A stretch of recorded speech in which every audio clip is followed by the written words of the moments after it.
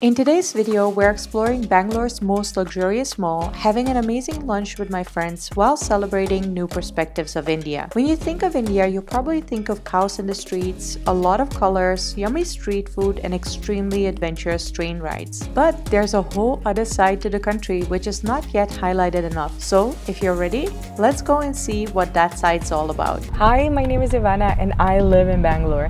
There is a whole modern side of India which I feel is not very much highlighted, and today I'm going to show you an amazing modern luxury mall here in Bangalore, which is one of my favorites, and we're going to have an amazing lunch with two of my friends.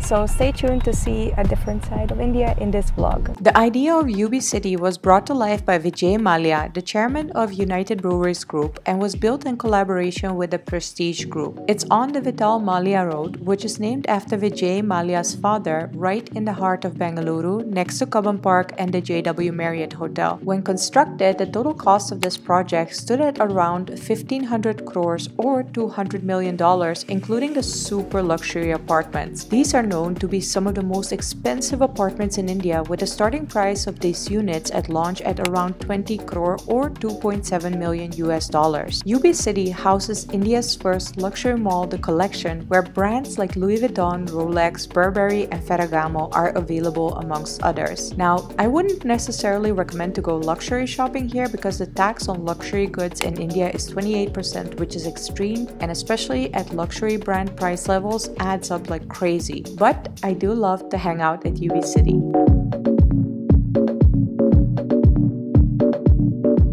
While waiting for my friends, watching people pass by and chill in the backside outdoor area never gets boring. Before the pandemic, the restaurant/bar court used to get packed on the weekends, and hopefully we'll see that back again soon. For now, it's just a chill lunch with friends at a restaurant I have never been to before called Shiro.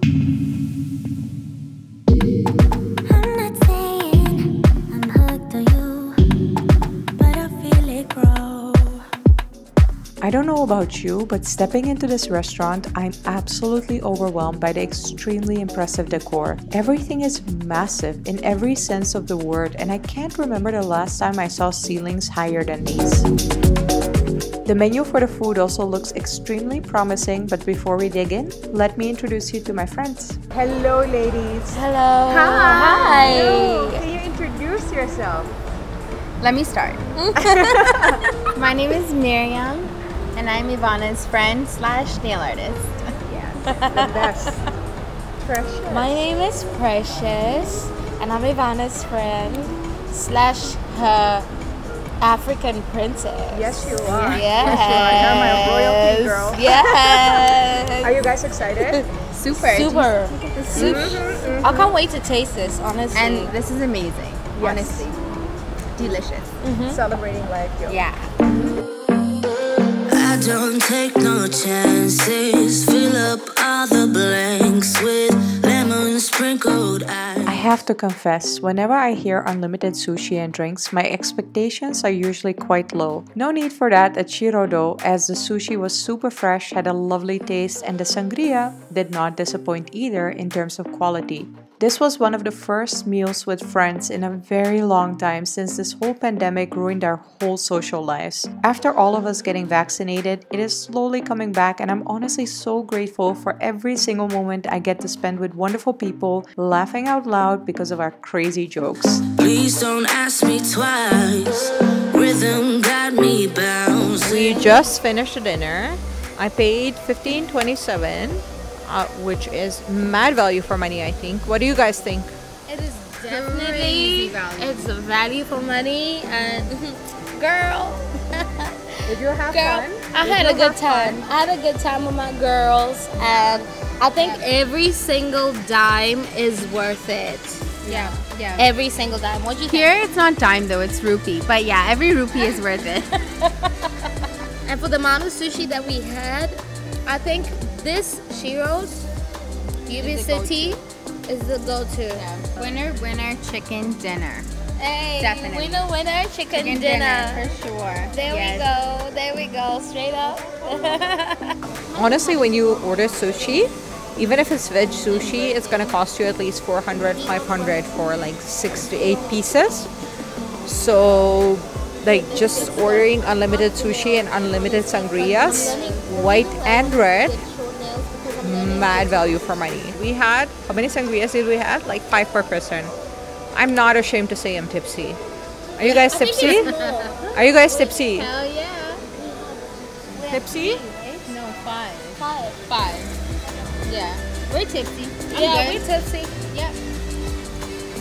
Yeah, honestly, we're here on a Friday afternoon. It's a great start of the weekend. So if you didn't know about this deal yet, Miriam found it. It's 10/10 worth it, definitely. Obviously, UB City is awesome for hanging out with friends. But what if you just want to explore it by yourself, as a couple, or even as a family? I'd say it's good for everyone because the ambiance is romantic for couples, but also a completely unexpected experience as a family or by yourself. The 3-level mall is full of beautiful European-style balconies. There's also some high street shops and some regular coffee shops for you to sit down. I decided to spend another afternoon here by myself. So let's see what all I did and if I got bored.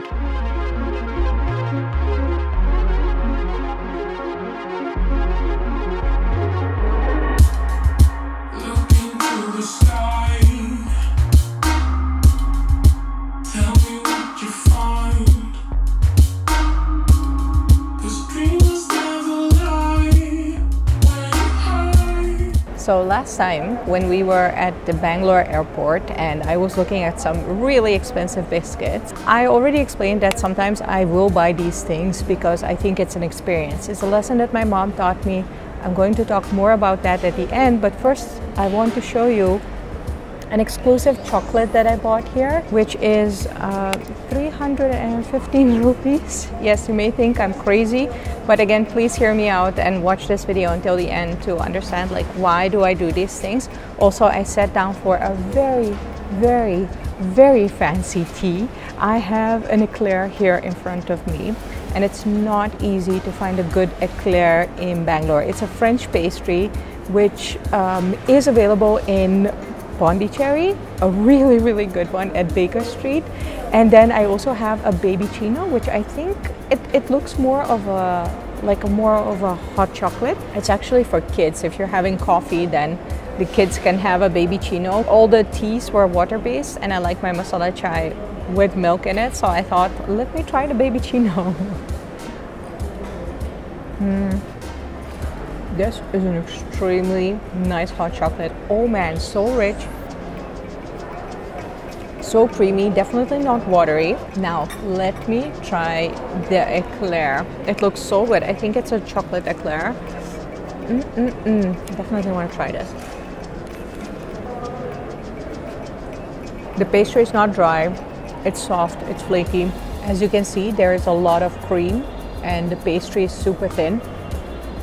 My oh my. I'm feeling fancy, guys.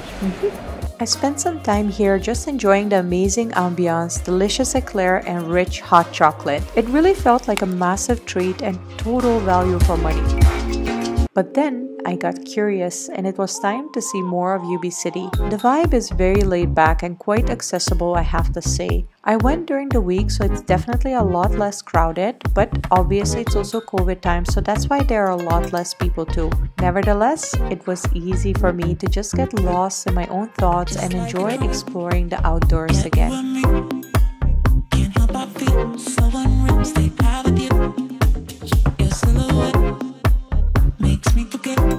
Finally, I did some window shopping with some unknown brands and discovered some new things. And if you make it out here too, please don't forget to hang out in the backside outdoor area. The weather right now in Bangalore is lovely and windy with beautiful gloomy monsoon skies, so it's just an absolute joy to be outside. That was wonderful, and here's my mom's life philosophy.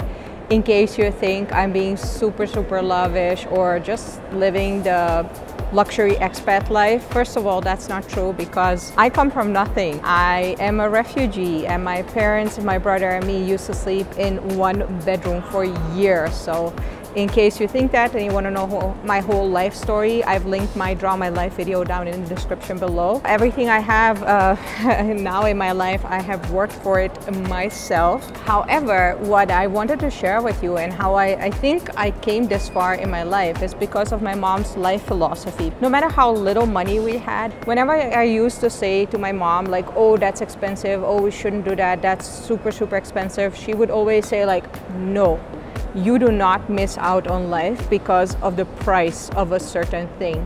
And especially luxuries are something that my mom believed to be part of life. So my parents, yeah, they used to shop at the cheapest supermarkets, but then also they would take my brother and me to Krasnopolski, one of the most luxurious hotels in Amsterdam, for a luxury breakfast. Even though we couldn't afford a room there, they would take us for the breakfast buffet, or they would easily spend like 50 euros for the four of us on a coffee in a luxury hotel just because the view was so nice. It was really my mom who taught me that, because my dad comes from a farmer family and he actually taught me the other side of things. Like, you know, having a very simple life is already good enough, but my mom also taught me never miss out on life experiences just because you think they are too expensive. There is a thing in life called value for money, and sitting at a really nice place, like for instance here, having a really good eclair next to the Louis Vuitton shop is a really nice experience. Or, you know, saving up money for a really nice sushi lunch with unlimited sangria with my friends, I think is also a really nice experience. For the people who, you know, maybe watch this video for the first time, I truly believe that you should try out all layers of life. Don't restrict yourself because you think like, oh, I don't make enough money for this, or I don't make enough money for that. You can always like save up money for a really nice experience, because experiences is what life is all about. Also, one of the reasons why I keep making these luxury vlogs in India is because by now, I think we have seen enough vlogs with foreigners in Alibaba pants negotiating the cheapest price in a guest house. I mean, there's nothing wrong with that. I have done that myself, not negotiating the cheapest price, because I love staying in guest houses and paying the owners a fair price. Yeah, there's nothing wrong with that, but I do believe it just creates a one-dimensional perspective of India. Yes, India is a very adventurous country. Yes, you can get a lot of things here for a very limited budget. But at the same time, I feel the luxury lifestyle is also very unique in the world. And I want to showcase that to foreigners, but also to Indians who may not have seen their country from that side. So I really hope this helps. If you would like to help me in that mission, please make sure to share this video with as many people as possible and spread this other perspective of India. Also, I would love to know if I'm missing out on a luxury experience myself. Let me know down in the comments below, or what was the best luxury experience you've had in your life. I'm very curious to hear that.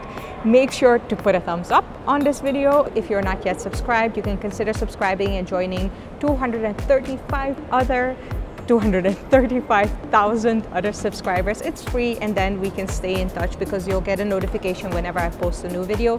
Thank you so much for watching, and I will see you next time. Bye.